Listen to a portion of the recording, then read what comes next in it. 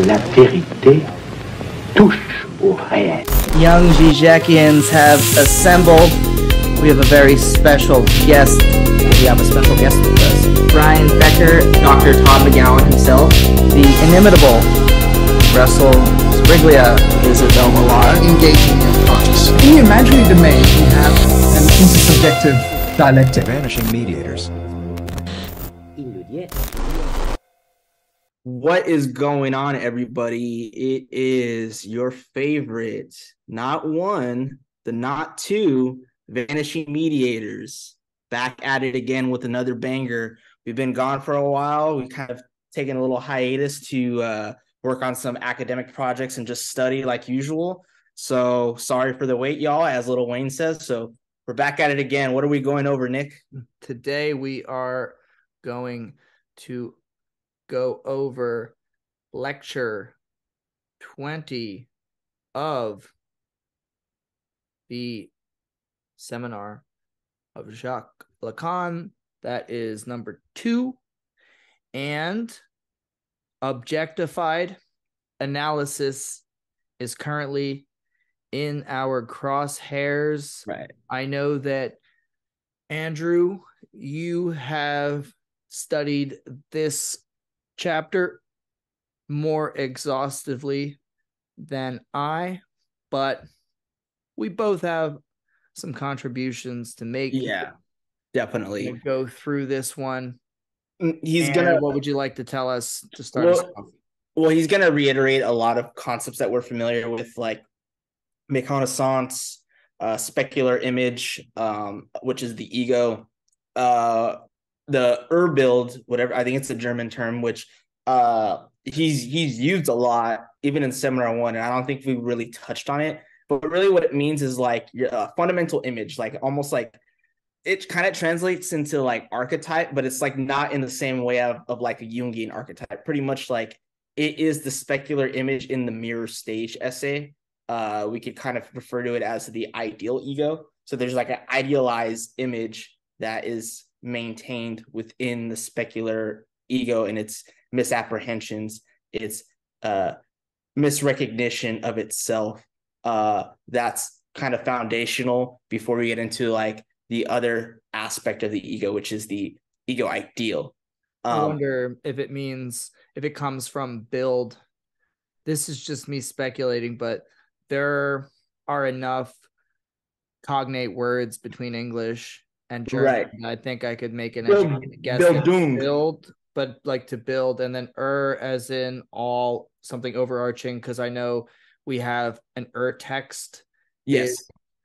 A fundamental text that underlies other texts. And then you have Stoff is a German phrase I've heard to describe matter, primary matter. So I'm thinking it's like the built.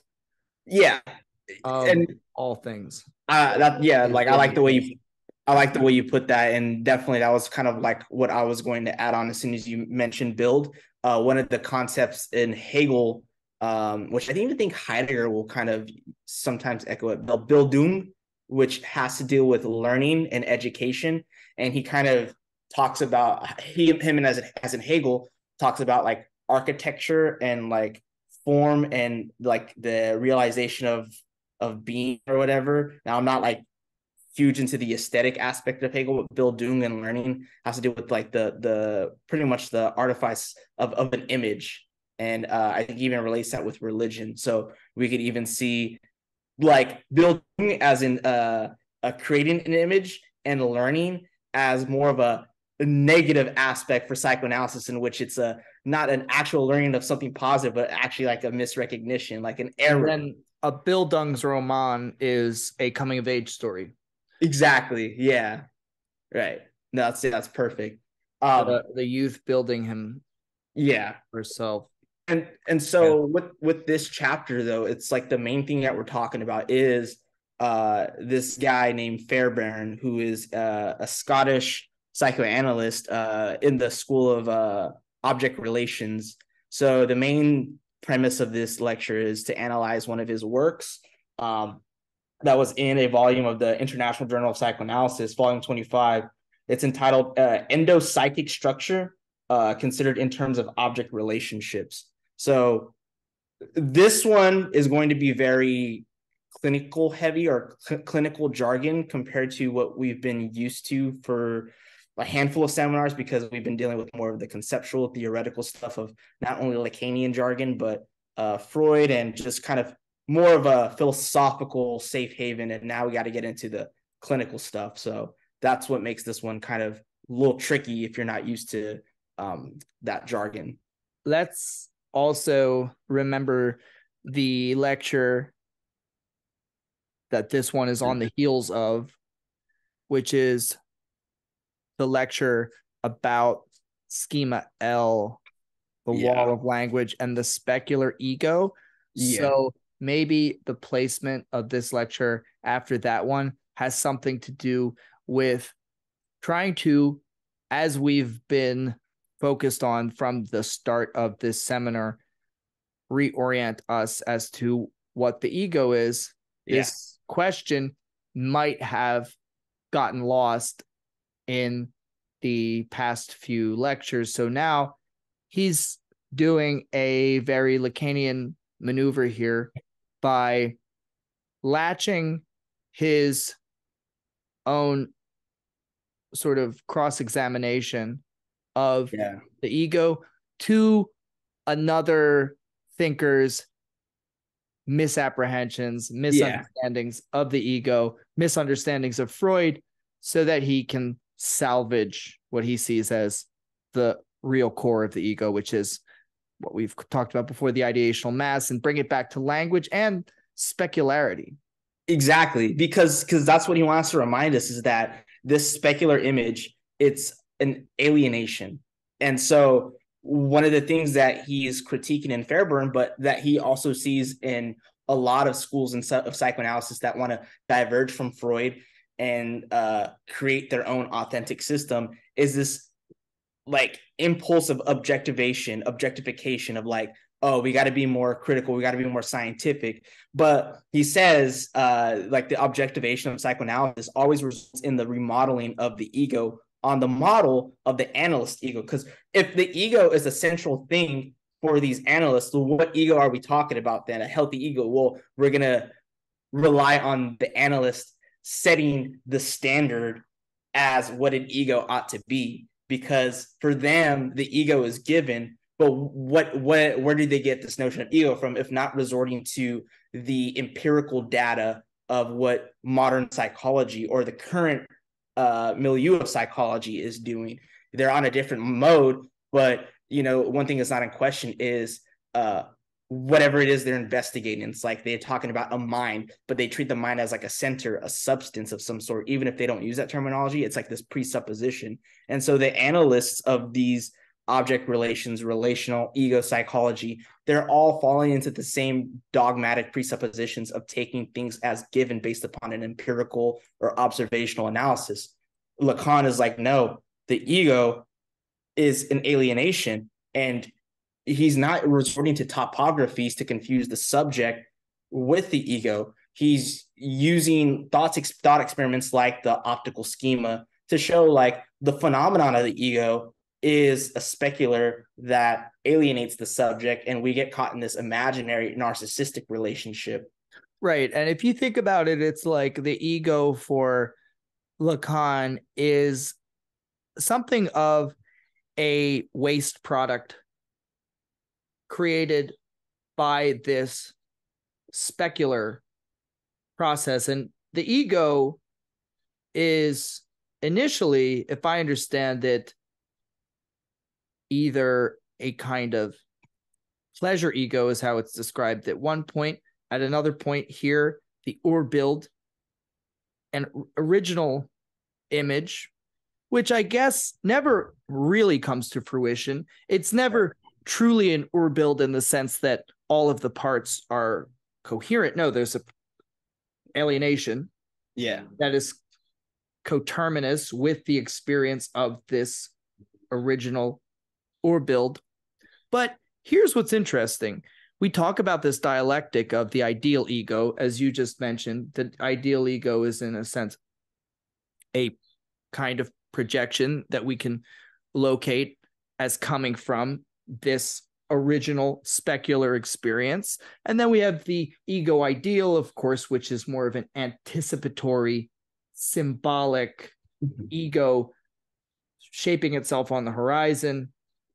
But the ego itself is more, I would say, within the frame of the pleasure principle, in the sense that the ego itself is what, through a kind of Oedipalization or adaptation to the symbolic order, must conform to certain social norms, must conform to social expectations. And this is the exact sort of mass of identifications upon which the work of analysis should be exercised.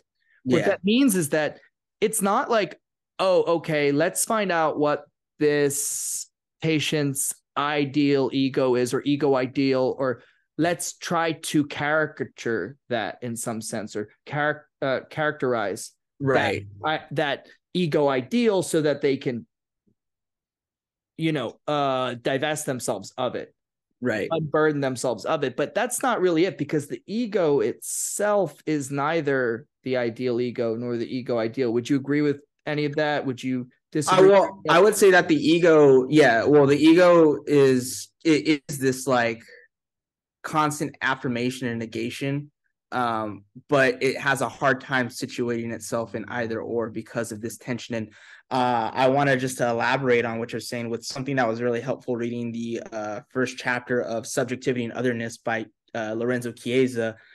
His whole first chapter on the imaginary and the imaginary other. It's like, well, what the ego and what we see in Seminar 2 being iterated when he says, don't use these terms as mouthwash, is that, the ego is the other.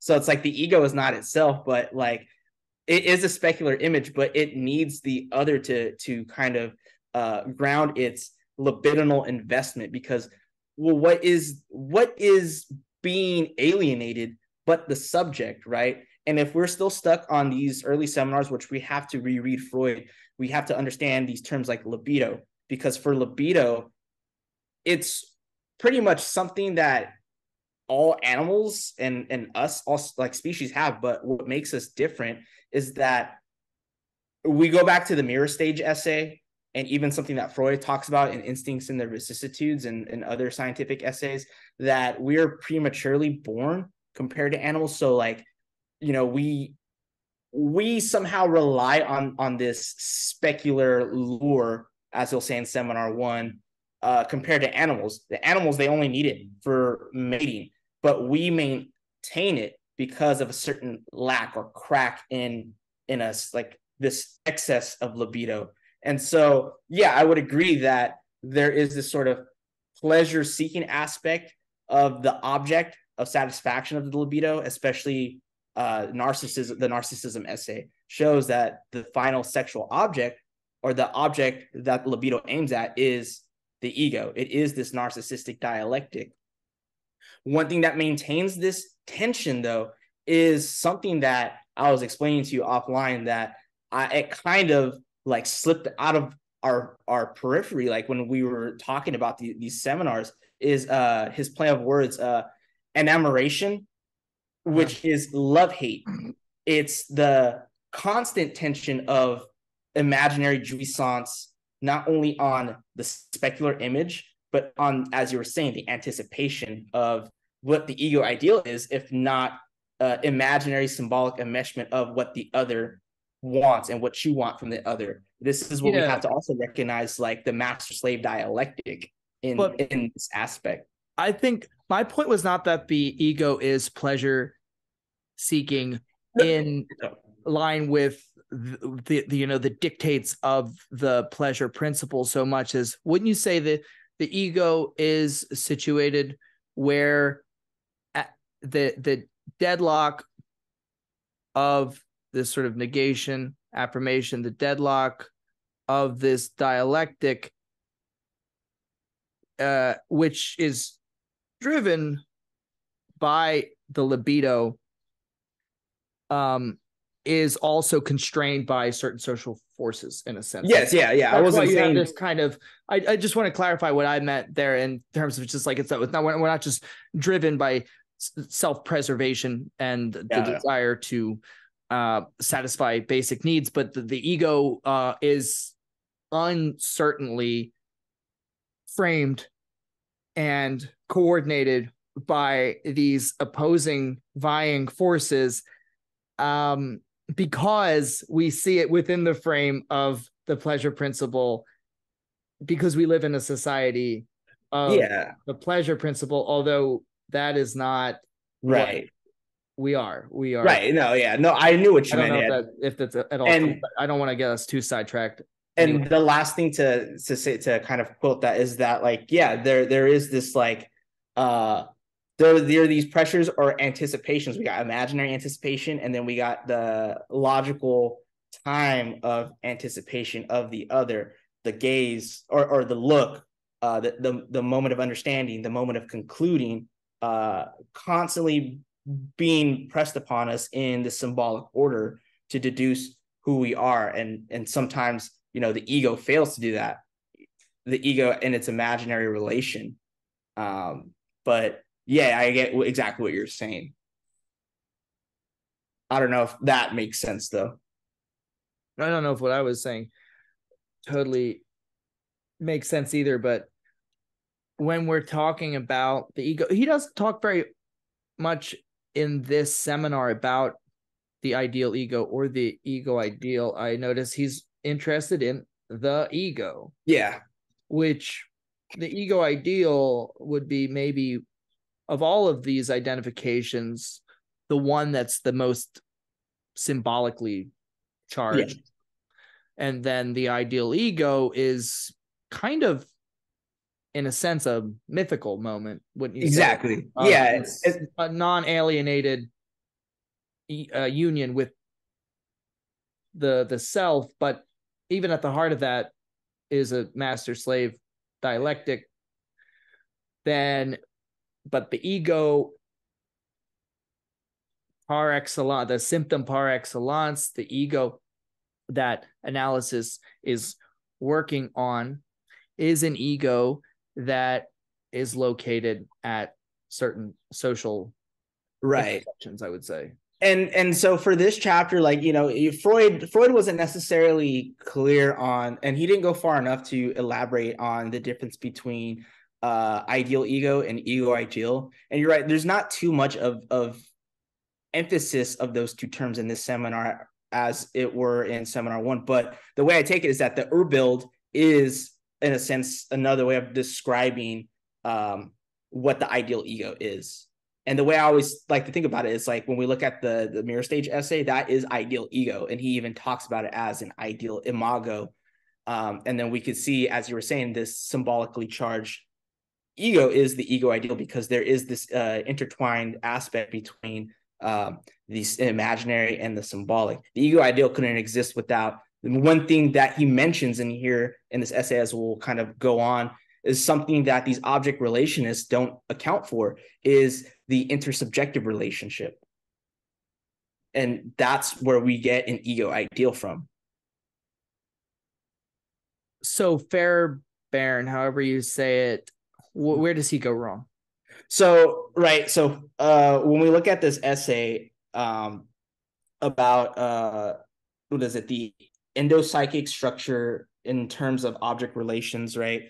He's one of these people that wants to remodel Freud's work, all right? And he wants to reorient the ego in object relations. So what that means is that he thinks that the ego seeks an object, that this ego, yes, it's going to be a center. He's going to have this true notion of ego, but the ego is always in relation to an object.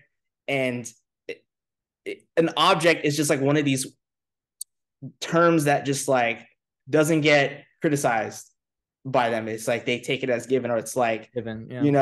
It's just something out there that the ego strives for, and for him, though, the object first starts with the mother.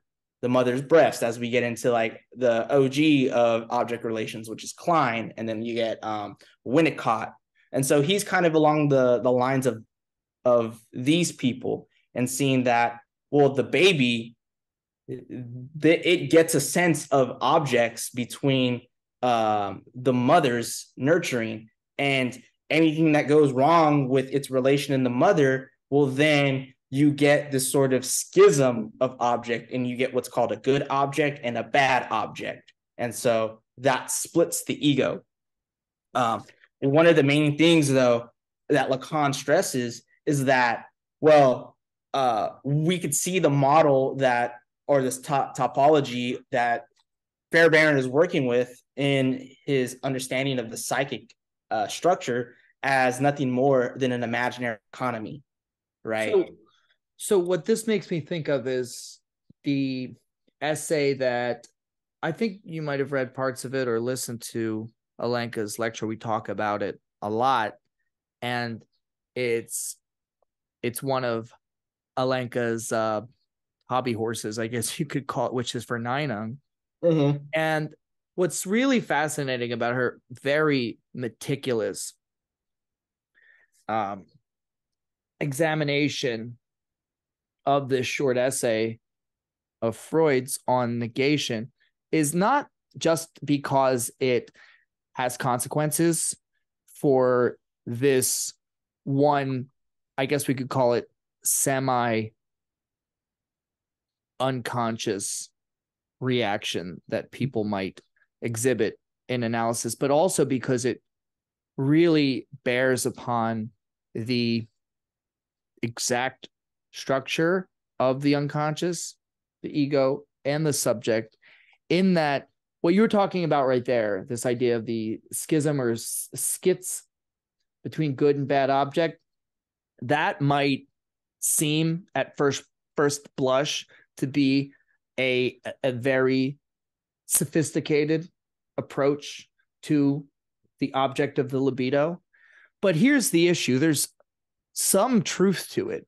But when the patient says that is, I don't know who that woman in my dream was, but that is not my mother. The point is not that, oh, well, it is your mother. Aha, case closed. You're just too afraid to approach it. Yeah. There is a fear of approaching something, but and there is a kind of schism. But the schism is not between good mother, bad mother. And it's not even between mother and not mother.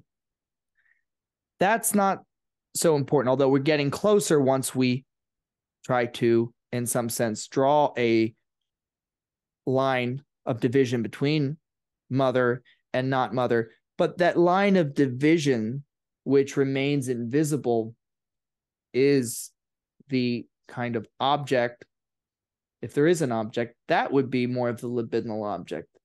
And I would bring this back to what we were saying about affirmation and negation, that with the idea of the pleasure ego, I don't want to get too far afield, but with the idea of the pleasure ego is that once the subject is, let's say, we don't want to say fully integrated, but unsurely integrated into the symbolic order and aspiring towards an ego ideal, the retracing of his steps,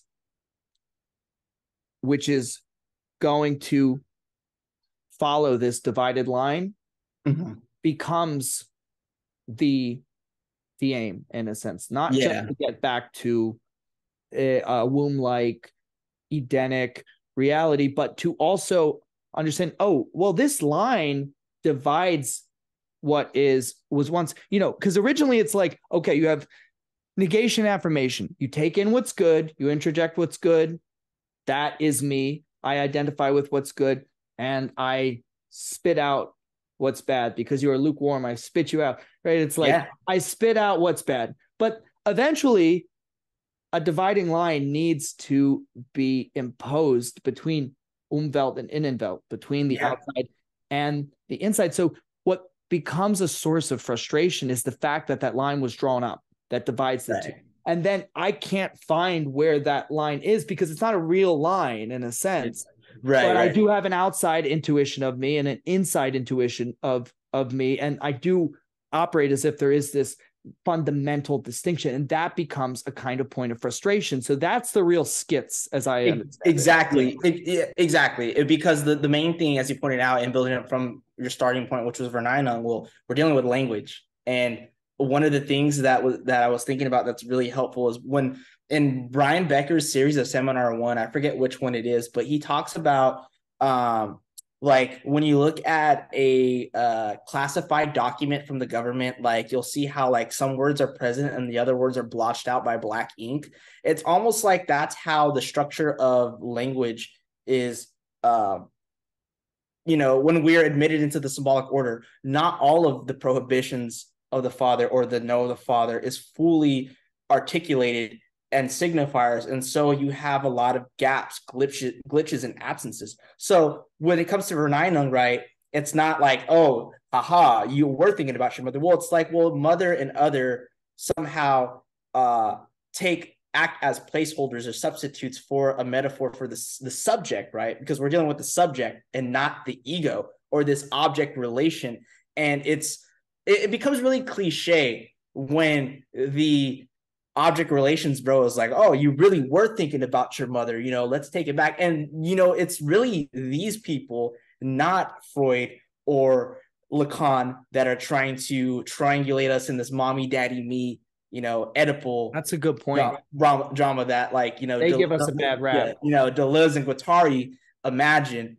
But yeah, like the schism, if there is one, that is frustrating, is from this distinction between the Innenwelt and Umwelt. And one thing that is true, there is this frustration. Lacan points this out in the imaginary thing, but it has nothing to do with objects, but the fact that it has everything to do with our mere recognition with the other. That's what is at stake. And there is no other in this this schema that Fairbairn's theoretical model. It has everything to do with the object. So it's like, well, what is the relationship between the object and the mother? If the mother is the one that's supposed to be, bringing about this object relation primordially for this baby, well, what is her symbolic situation? Of course, he's going to elaborate that in Seminar 4 when we talk about the relation of an object with the symbolic order. We get like frustration, privation, lack, or castration. Yeah, I wasn't using frustration exactly in that sense, but I think it does fit there, because frustration is more like imaginary. Castration is almost the acceptance of frustration, in a sense, where frustration is almost channeled into the symbolic, and then in a sense that you could say almost becomes what serves as the actual network itself, of like what travels the network itself of the symbolic is this kind of frustration, but more like in a more fixed way. But there are a few things come to mind. I don't know if what I said just made that much. No, and you're right of using frustration, because Fairbairn points out in his essay that even though like he'll say that an object is just this mass, which Lacan will reiterate, like there's really no critical understanding of what an object is. He'll then say, well, an object is either a frustrating object or a non-frustrating object. Okay. Yeah. So that's the whole presupposition of object relations. How could I both of us maybe try to bring this a little bit back down the earth and talk about, I don't know, the experience of the child, although there are always many pitfalls when trying to bring things back to a kind of like developmental psychological approach. But just for the sake of illustrating what we're talking about, if you think about, let's say, a child who a baby only knows this process of, I like this, I don't like this makes me cry, this makes me happy. Yeah. Not that there aren't ambiguities there are, but that you can't reason with an infant. No. You begin to sense, okay, I am dealing with a creature of language. Now they can be reasoned with. Then what happens is the child has to accept the inevitability of a kind of subjective structuration based on like what is symbolically true. Yeah. And even if the justification doesn't always make sense, or it's true because I say so, the authority of the law, what that means is that, and children oftentimes we think, oh, they're little greedy monsters. Many of us assume that they only know a kind of narcissistic enjoyment. But at the same time, there are a lot of children who, let's say, introject the law almost to a frightening degree, in the sense that they try to regulate other children's behavior. They try to impose the law on other children. They try to prove something by maybe delaying gratification, for example. So that's all to say,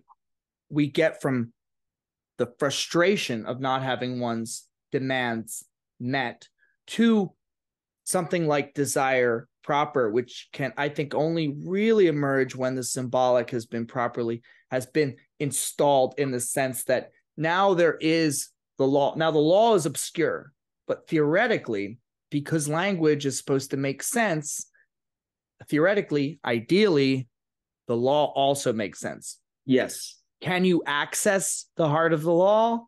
No, you're not allowed to know the ultimate sense and meaning of the law. There isn't any.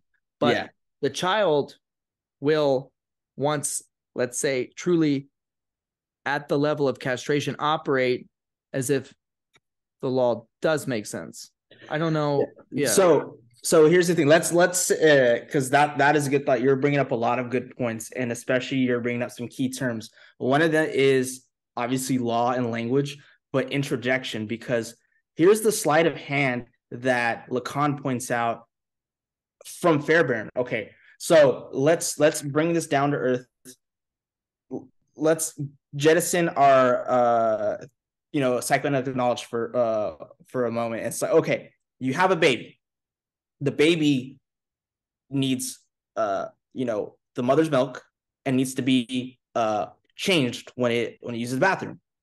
And so right here you have the mother or the father, right? But let's take this imaginary approach of like an imaginary person, which is the mother, taking care of these needs, right? So this becomes the object relation for Fairbairn, right? And an object relationist loves to talk about how the symbolic breast, or just the breast, is that object, because it's nurturing, it's warm, it's connective. So you get these affects built up. And so right here, we get into this confusion. Well, it's like, okay, how, at what point does an object become introjected by the ego, or by the baby who is going to develop their ego and what's called individuating from the mother, right? Because that can only happen if the baby is told, no, mommy's breasts are hurting, you have to use the bottle, or mommy has to go to work, or you're grown up now, you need to be playing with kids, you can't be demanding mommy's attention, all this stuff. But what is that but prohibitions, in the Lacanian sense, the name of the father. Another thing is just that, well, we're getting out of the level of the imaginary object of frustration and into the symbolic order of what is prohibited and what is enjoyable. And kids, they're in this weird relationship with language where it's like, okay, yeah, sometimes they don't understand metaphors, but they're not on the level of a psychotic where they have no grasp of language. In fact, they understand hypocrisy. And so sometimes they'll even play with the law and be like, well, if I cry at night and mom comes into the room, well, then I just got mom's attention. So I could, conclude that if I continue to cry, then mom will come in. And so right then we understand ways to get the object of satisfaction. Right? Does that start to make sense? Yeah, absolutely. But the point is like, well, how is language or an object introjected if not by a prohibition and an instantiation of what is enjoyable? And that's something that Fairbairn is not getting at. And I think I just want to add, I think that no of the father proves to be the sort of fault line that separates the Umwelt from the Innenwelt, in a sense, from the outside, the inside, because language begins with a no. Yeah. And then that no is gradually made sense of, but also, like you're saying, manipulated for all sorts of purposes, because no is not easily definable at all. Think about it. You don't have a positive entity and then that positive entity is prohibited. You have the no first, and then that positive entity emerges as a consequence. Yeah. So I think these are like, well, you'll say as a sleight of hand, but like, well, obviously there's a whole a seminar dedicated to object relations, but it's like, we could see the sort of blind alleys that this leads to or gets put into question, especially when they don't even take into account something that Lacan will go beyond, which is the intersubjective relationship, which Lacan literally dedicated a couple chapters to in this seminar. You know, when we talk about the games, like the odds and evens, we talk about the purloined letter, like all this formulation of how, you know, the signifier functions, and they don't even have an aspect because they're stuck on this imaginary ego with this primitive object, and then it translates into other objects that are supposed to be healthy to create a healthy ego, right? And one of the things that he does say is interesting about Fairbairn is he talks about something called the internal saboteur, which happens from this sort of split between a good or bad object.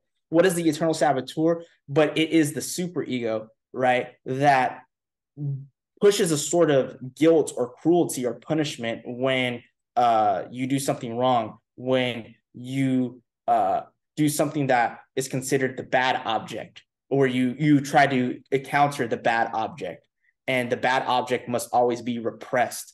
And he even says that for Fairbairn, the superego does the repressing for the most part, or mitigates on this repression, which I never really found that it makes sense at all, you know? Yeah, and also this idea of a bad object, a good object, it's very ambiguous because this is just a hypothesis. I don't know if it's true, but it's kind of like what the child decides to introject, identify with as good. Yeah, wouldn't make sense to an adult necessarily, so it's hard to say what's bad or good. I don't know if that point well makes sense, but his presupposition is that in his revision of Freud, he jettisons libido as pleasure seeking, which is something that is actually a misreading of Freud. Freud never says that it's pleasure seeking. In fact, even like he'll talk about how he'll use the thing about love. Next. Yeah. And so Fairbairn's like, all right, no, libido is object seeking, and the ego is also object seeking. In fact, there's this relationship between libido and ego, but they're ultimately aimed at an object relation. But I think the libido stays at an ego level when a bad object is introjected, and so it must be repressed. So it's the libido ego, or the libidinal that is right. That's what I wanted to ask you about next. Yeah. Was like the libido ego versus the central ego. Yes, is what he calls it. So it's like the libido ego can be at variance with this central ego because they might not want the same thing. So what I understood from this approach was that the idea is to fuse the two back together so that the ego and the libido want the same object, and hopefully it's a good, happy, nice object with like a little button on top that doesn't hurt anybody's feelings or offend anybody. Right. It's just like we let out, like, you know, all those things of like, you know, therapy out the front door to bring it back into the back door. It's like total therapism of just integration, you know, solidified harmony of the ego. But yeah, the libido ego is at odds because it is at one point like fixated on the bad object that can't be integrated. So another thing that he talks about with repression, he calls it the return of the bad object. So we could think of death drive, or his notion of death drive, if we could call it that, the encountering of bad objects. So it always kind of splits it out, almost like in a way as a defense mechanism of how, you know, when you pull a lizard's tail and it pulls off. So it's like, that's what the bad object is for the ego. The ego has to freaking take it out, and then like it gets pushed back and repressed into the unconscious. But it's not the unconscious of Freud. It's not the unconscious of Lacan, right? Right. It's just an unconscious part of the ego's object relation that stays at the level of libido. Like, to take it back to mother, good mother versus bad mother, this version, and it's like a almost parody or like the dumbed down version of the unconscious. I want to call it the subconscious because people love talking about the subconscious. Let's talk about the subconscious. It's the RC Cola to for real, our Coca-Cola. It's Shasta. it's Shasta. Yeah. It's like Faygo. I was gonna say it was gonna be like Coke Zero, but I like RC Cola a lot better. It's the RC Cola version of the unconscious, which is just this other narrative going on behind the scenes. Kind of like when you learn about Christopher Columbus in history class, about what a great guy he was. Obviously he wasn't, and then you found out what about all the terrible things he actually did and why he's semi-genocidal, and you have these two dueling narratives. This is the official version and this is the real version. And it's kind of like that's what's going on with this idea of consciousness, or just the conscious versus the subconscious. Right. But the issue is that with the good or bad mother, it's kind of like, okay, you need to come to terms with what your idealized expectations are of what a mother should be. Right. And internalize these expectations by, I don't know, being exposed to different social influences, or it doesn't even matter that much because they don't even get into the reasons why you would have these expectations so much, as right. Oh, well, you have these formative experiences. This is what most people think psychoanalysis is. This is what most people think therapy is. Let's do the hard work of excavating these formative experiences which dictate your life and have implanted in you certain biases. But here's the issue, is that psychoanalysis is not about idealizations that lurk behind the scenes. Psychoanalysis is about the impossibility of the symbolic space of mother, capital M. And once it's investigated, and this is where we get a kind of negation of the negation. And what that means is that, okay, all right, it's not my mother. Fine. It's neither mother, it's not mother. Just because it's not mother doesn't mean that, let's say, who it is, what it is the opposite of not mother. Mm-hmm. This is where, okay, it's going to get a little tongue twisted here, but it's neither not mother nor mother. This is what the negation of the negation is. That's all to say, just because something is not something else doesn't mean that two affirmations or two negations make an affirmation. It doesn't, like, in a sense, it's contained in a strange way in the stupid cliche, two wrongs don't make a right. It's true. Two wrongs don't make the original affirmation. So what it means is it opens up a space that's there that one struggles with unconsciously, but it's not the space of false idealizations and coming to terms with reality as it is, made up of certain objects. Because what that would mean is that, we just have to accept mother, our actual father, the people in our lives as they are, flesh and blood creatures, warts and all, with flaws and everything. No, like, it's much more complicated than that. If it just meant coming to terms, like, people do need to come to terms with certain idealizations, expectations, but that can be done on its own. The work of psychoanalysis goes much deeper than that.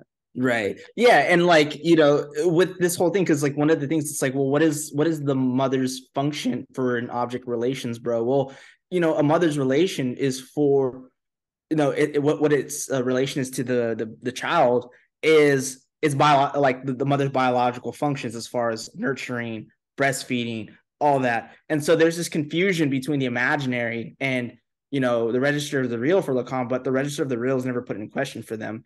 If anything, if there's a real thing, it's the biological body of the mother, insofar as the mother kid perform those functions in nurturing the child. And so it's like, well, anything that has to do with the bad object then is due to some circumstances in which the mother cannot fulfill the role of giving a good object relation. So therefore, there's the schism between the good and the bad object, right?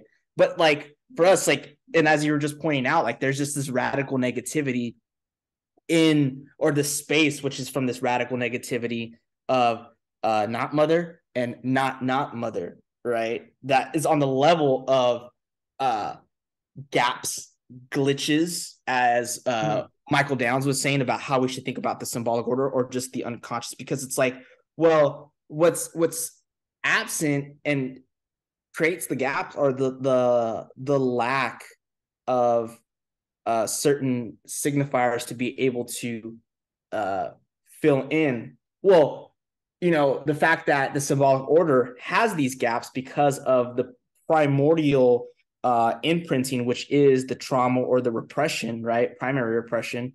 So because of that, this is the reason why we have privileged signifiers, because the privileged signifiers is not like, oh, this is your mother right here. Well, no, what the privileged signifier tries to do is compensate for the radical gap that is there that we have trouble coping with.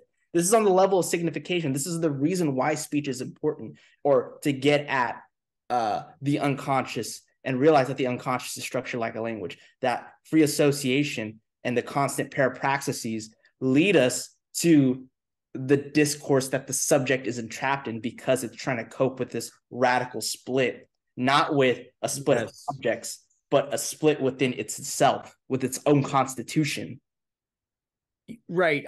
And I think of this space as the space of libido, because it's like, I like what he says here. This is earlier, a few lectures earlier, but I like this where he says, you think of it as a unit of quantitative measurement, but as a quantity you don't know how to measure, as nature you don't know, which you always assume to be there. Never fall prey to the temptation to believe that in this Jungian life force, which is not what the libido is. It is a necessary conceptualization that bridges a gap, is the gap, but also bridges the gap in a sense. And that's the paradox of it. It's paradoxical. Does the libido exist in the way that we say other things exist? No. This is what we've been talking about in what is sex. It's like the same thing with sex. What is Fidel Last call it? The onto-epistemological short circuit. Yeah.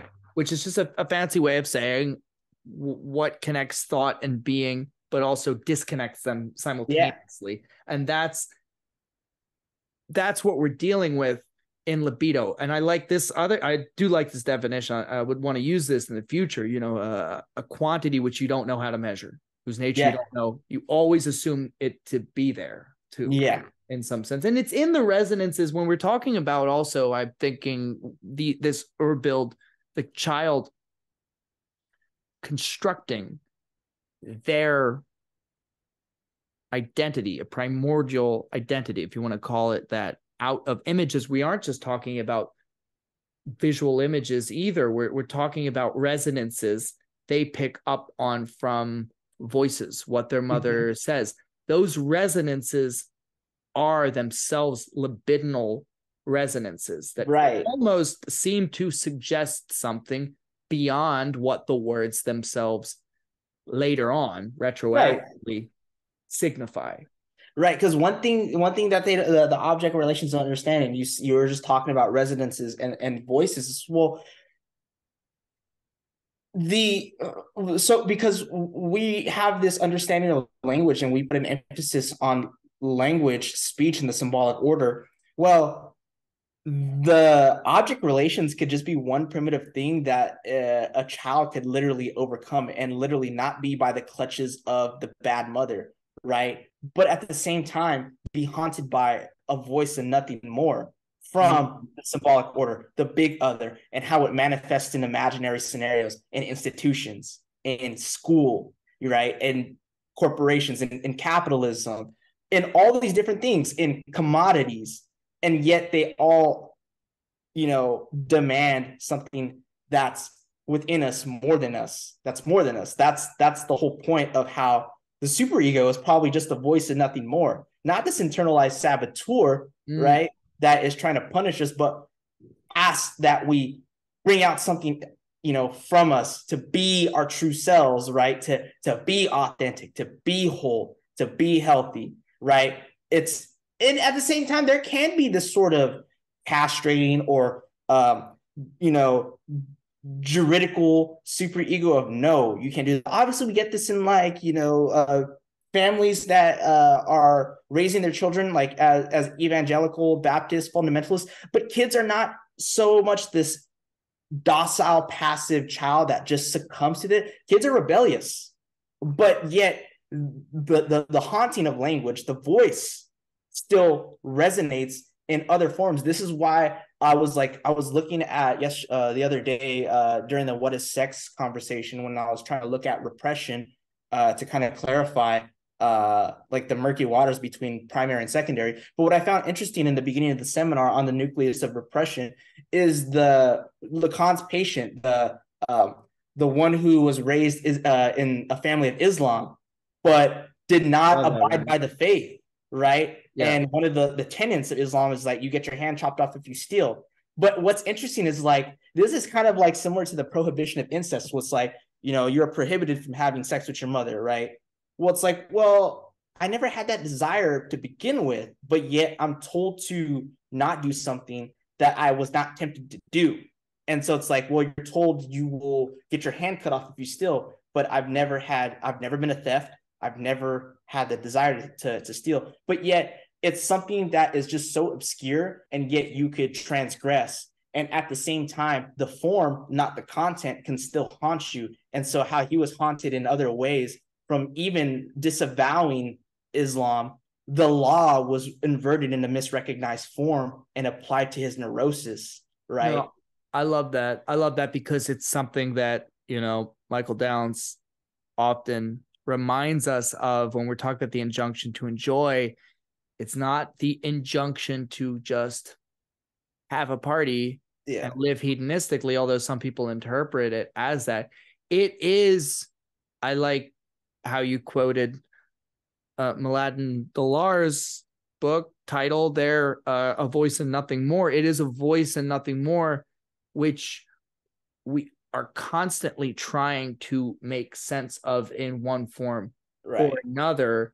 And we identify it with the voice of the law, but it's only because we misidentify what it's telling us to do that. Well, it must be coming from on high. It must be a pronouncement from God. It isn't this, like you said, internal saboteur who just wants you to fail and confuses a good object with a bad object because somewhere along the line we deviated from a path.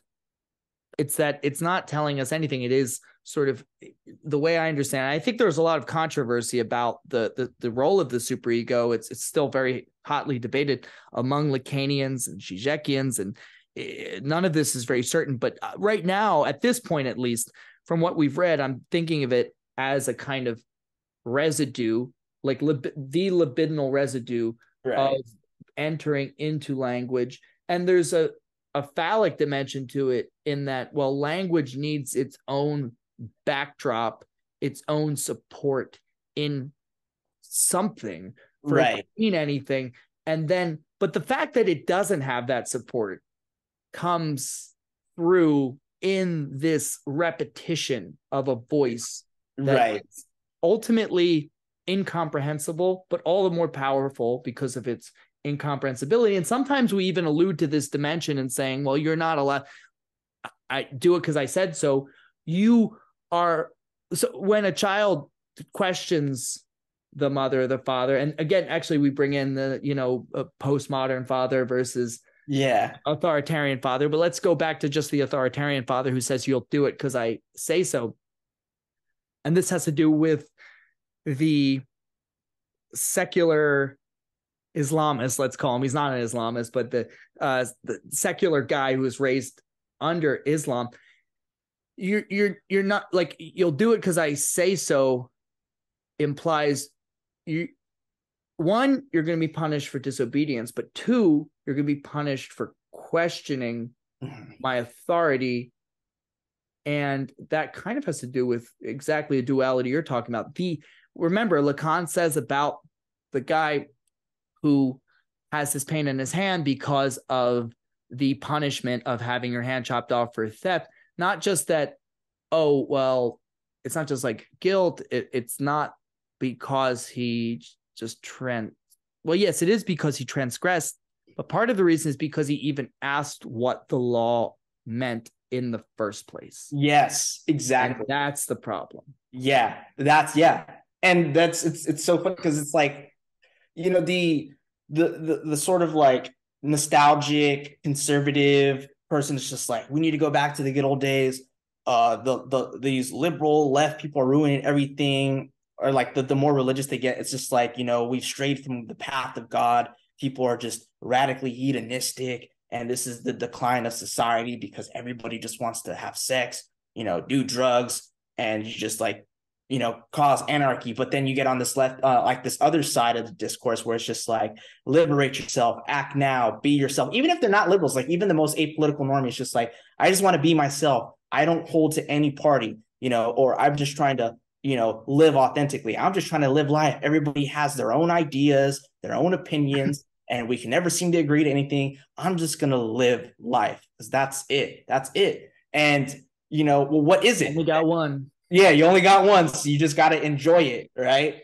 And so it's funny because it's like the recent conversation with Chris Catrone and you know, Adrian Johnston on Sublation Media. I really like how Doug Lane put like those like intermission clips. The commercial of Burger King is so crazy because I'm thinking about the voice and nothing more. If you look how happy the actors are, they're buying the burger, right? And the cashier person is just like, you know, enjoy, and like, but like how the voice is just so disembodied from the smile and the gestures. It's just like we're trying so hard to enjoy and fit the role that the voice demands. You know, enjoy it, you know, have it your way, right? But it's just like you're forced to like know what my way is, like what I'm forced to know what my way is, and also forced to enjoy it and to choose it. But I don't know what that is. But the law is demanding for me to do that. And even the person that's supposed to be giving it to me is probably unsure as well. And so like the decline is because we are trying so hard to enjoy, and yet we can't seem to find what the law is encompassing as enjoyment, right? And so that's what kind of leads to like a lot of these like downfalls, whether it's in neurosis or, you know, we get transgression, etc., and not on the fact that people are just somehow getting pleasure, getting enjoyment. And the fact is like, it's just too much. It's like, well, we don't know what too much is, so we're not. Yeah, we need some air horns. Yeah. The soundboard, because I would play them right now. You were given the onerous task of trying to explain what the fuck he's talking about here. Oh yeah, you know, and everything like that. If you want to, so we get into this. We get into this weird thing where we talk about speech now, why we want to speak, and the importance of language in the symbolic order. And so if you followed us on the beginning of when we started Seminar 2, we talked about the Meno. And so Lacan brings up something again about discourse and irrational numbers. Well, why the hell does that have to deal with anything? All right, so an example of the irrational number that he's talking about is the square root of 2. That's considered an irrational number, right? What is the square root of 2? I don't even know what it is when I put it on my calculator. It's just a long list of decimals, right? But pretty much like, you know, the fact of a number being irrational is that it's contradictory. I looked this up on like Wikipedia and a couple other stuff. I'm no mathematician, but somebody who's a mathematician could just put that in there to correct me. But like, you know, you divide something and it just keeps going on and on and on and on and on in decimal form, and it's just contradictory, right?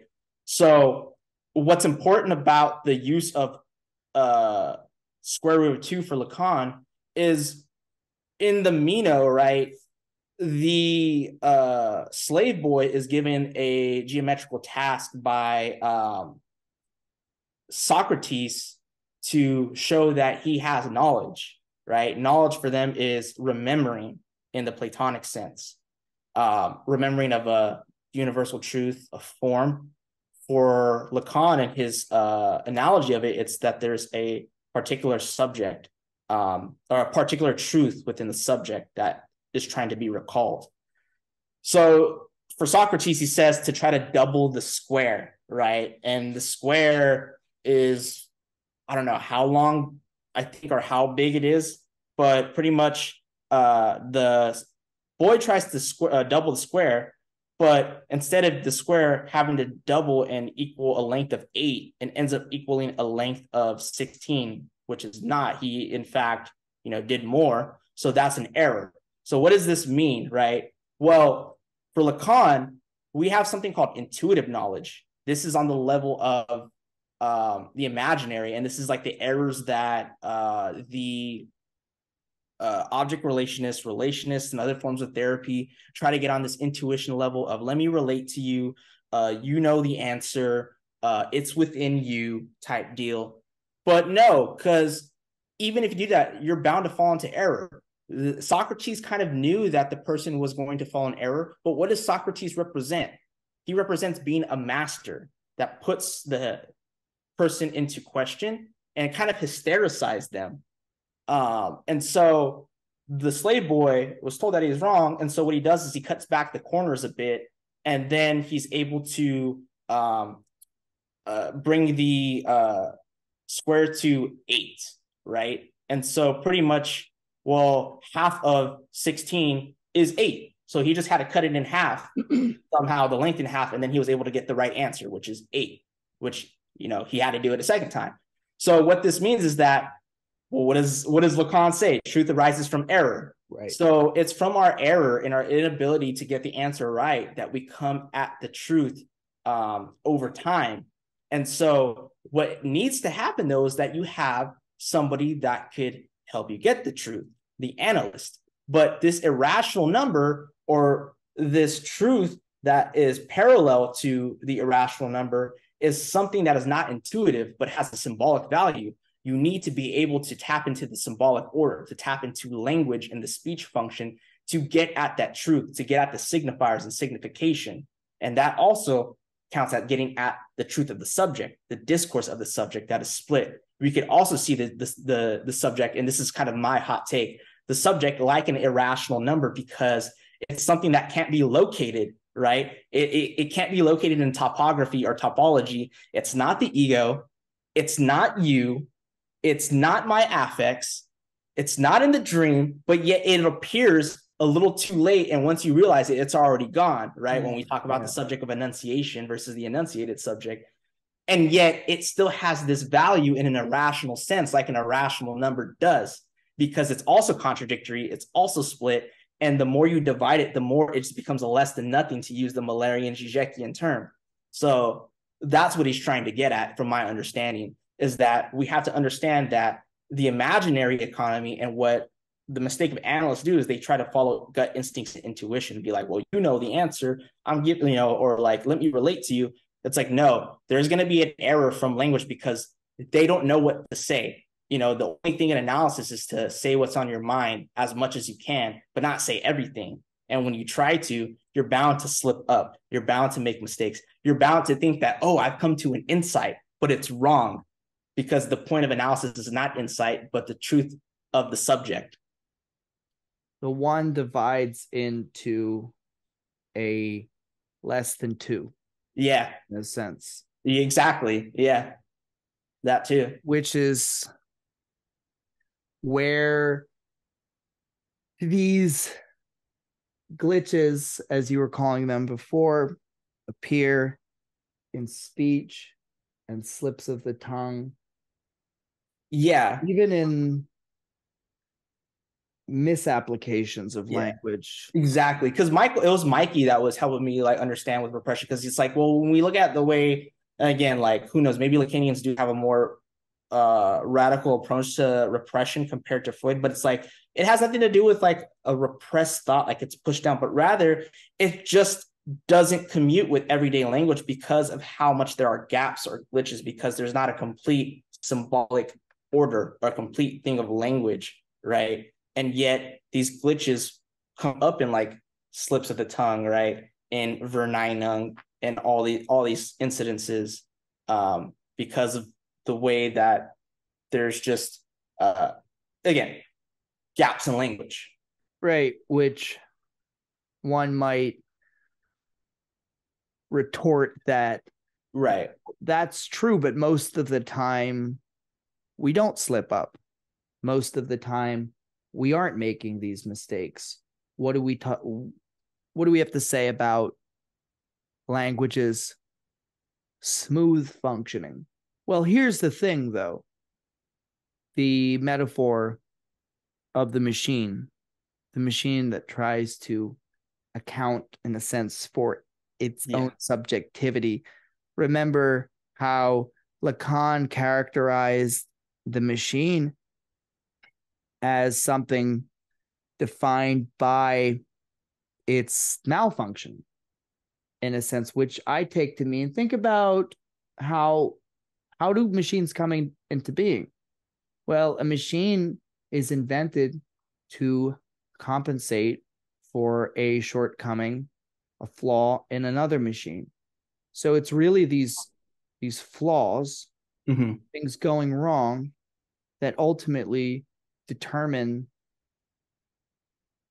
the function of the machine or the function of the subject, in a sense. I don't know if that exactly relates to what you're talking about, but it's sort of, when he truncates the square, the slave boy from 16 to 8 had to be 16 in the first place for him to arrive at that point of, as he says, space containing in itself its own intuitions. It's a very hard thing to get me to get my mind wrapped around, but you did a fabulous job there. I don't know if I I agree with that too. And like, well, one of the things, it's like, well, the machine needs feedback to generate anything, right? And it does have a system, and there is like, maybe like as far as when we like talk about the machine and odds and evens, like in the way that it's able to replicate the game, there's like some anticipation involved, but only insofar as that we kind of give it something to kind of create this order. But like, you know, like between that and like when we gone over the psychoanalysis of AI book from Millar, it's just like, well, the thing is like the paranoid conspiracy bro that thinks that like, oh, machines are going to take over the world. Like, no, like this is like kind of like the fantasy of like showing how much like we lack, because like if anything, like when a robot or like an AI, any form of artificial intelligence tries to do or mirror things to like perfection of what humans are doing in the symbolic order, it kind of makes a fool of itself and like pretty much devalues the ideology by trying to be accurate. I mean, as far as like when you look at how self-checkout is, like how it's supposed to take over the job of you know, cashiers, well, you still need somebody over there to look after it, because the fact is like that shit goes wrong. It's like, you know, right. it can't properly scan bananas, and or like you know, you can't get your, like, you have to have somebody scan or type in the system to realize, oh, that you're over 21 so you could purchase alcohol, you know, right? Like all these things, like it's bound to error. I mean I kind of had an example with that, but it feels like it's not kind of getting the point. I see what you're saying, but it's also like, if you think about the example of artificial intelligence, something that Millar points out is that no artificial technology, nothing that would hope to simulate human behavior, would do so successfully without being stupid also. Right. Because stupidity, but here's the thing about, well, stupidity is a very ambiguous word, because it's like, do we call someone stupid who makes a lot of mistakes? Not necessarily. No, we call someone stupid when they revel in their own ignorance. Yeah. And that's part of being human. And what are the three passions for Lacan? Hate, love, and ignorance. Yeah. Our enjoyment consists in ignorance. The locus of our enjoyment is a kind of ignorance of our own symptom. And artificial intelligence, in that sense, would also need to simulate our ignorance and enjoy thereby, if it were to hope to be like us. What we have to worry about is actually trying to, in some sense, imitate artificial intelligence and be like it, in attributing to it this like hyper efficiency, which is kind of like, just to make an outlandish parallel here between artificial intelligence and this kind of conceptualization that Fairborn has of the ego, or the more so the libido, which has its like proper object, as if when we talk about like the hyper efficiency of something, it's as if, well, AI would have an object proper to it. It has a task to complete, but like as if that task is unambiguous in a sense. Yeah. I don't know if we went too far afield of what we were talking about here, but we've pretty much reached the end of the what have you. Did you have anything else to add about? No, I think for the most part, to kind of sum it up, it's just like, we get into, again, like a sort of blind alley with understanding the object relation. I mean, we talked about this in seminar 1 with Ballant and the theory of like genital love and like, a sort of relation as well. And like, there's no intersubjectivity, but like he goes so far as to like, Fairburn goes so far as to like imply a sort of intersubjective relationship, like, but again, not coming close enough because he identifies it with the figure of the mother. But it's like, well, you then relocate everything into an object, but then like, how does the object become introjected, right? Because I think like for him, for Lacan, it's like, well, introjection of something, requires that it be like either good or bad, but like you need another judgment, you need another subject. He doesn't account for the intersubjective relationship in that sense. And so it's like, you're kind of getting close. You kind of got a good, like, even though your sort of schema of how the ego is an imaginary economy, the logic is all there. It makes sense, but it falls short because you kind of do a sleight of hand.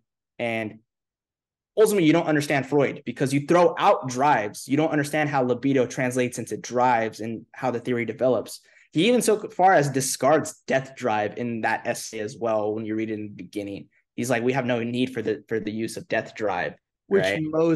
wasn't that the popular thing to do at that time? Most so-called object relations, like within the Freudian tradition, they thought of death drive as a kind of eccentricity within his system that just needed to be discarded because they were eager to systematize Freud, whereas Lacan is the thinker of drive. And rethinking of it because, well, one of the things that he's starting point. One of the things that he's really adamant about is looking at how Freud was like pretty much very savvy at language, at understanding how language functions, even if he didn't have a theory of structural linguistics. It's like, it's all there. We just have to learn how to read Freud and realize that, Freud is using all these scientific terms like, thermodynamics, energy, entropy, not as like, a pseudoscience, but as a sort of topography, because he didn't have that structural linguistics thing. It's like he fell so short because that was just a part of the science as far as the historical aspect, but he was even trying to go beyond science because of the certain deadlocks that he realized, things that were taken as given, but not being criticized for, like these presuppositions of instinct, which is something that they go back to. It's like, well, how is an object an instinct, right? how does the libido seek as its instinct the ego, and then the ego seek its instinct as the object? That doesn't get put into question. It's like, we just need to do this because we don't believe that the libido is pleasure seeking. It makes me think of like how the way this functions, it's like, oh, you have a problem with sexuality. That's because the real problem is that it's a bad object relation. When we talk about what is sex in the beginning, it's just like, sex is not the problem. The problem is the fact that you have trouble adapting. There are other circumstances that are being clouded by sex. Don't talk about sex. This isn't therapy. That's what it makes me think. Right, yeah. It occurs to me how Freud's 3 essays on sexuality, in their own way, his concept of the libido there, and that is what not his first publication, but what his breakout publication, right? Isn't it that? Or I think no. Well, I don't know. Well, because he had other stuff before that. Like I think Psychopathology of Everyday Life was a little before that, and then he had the Dream, Theory of Dreams came out in like 1890s. Well, wouldn't you say that 3 essays was his most revolutionary work? I think the dreams were, and then maybe I don't know. Well, I guess I would just his concept of the libido there prefigures what's going on in beyond the pleasure principle. Exactly. Yeah, I think he doesn't quite appreciate it yet, but yeah. I know what you're saying. Yeah, I think you're all right about that. I mean, because there are decades in between those two. Because like even with the theory of dreams, the interpretation of dreams, it's like he's still on a scientific model of understanding the primary and secondary processes of excitation. He's only on that level. We have an unfulfilled wish, but then we just have like, scientific terminology that he's imminently in dialogue and critiquing with, or just like, oh, we could just use this term to mean like this. Again, entropy, excitation, processes, what else? Psychic apparatuses, like all these things that have nothing to do with libido at first, but then we could kind of imply like, oh, if we look at how libido functions, this is what he's really talking about. Should we cult it there? Yeah. All right. Peace, y'all. Peace.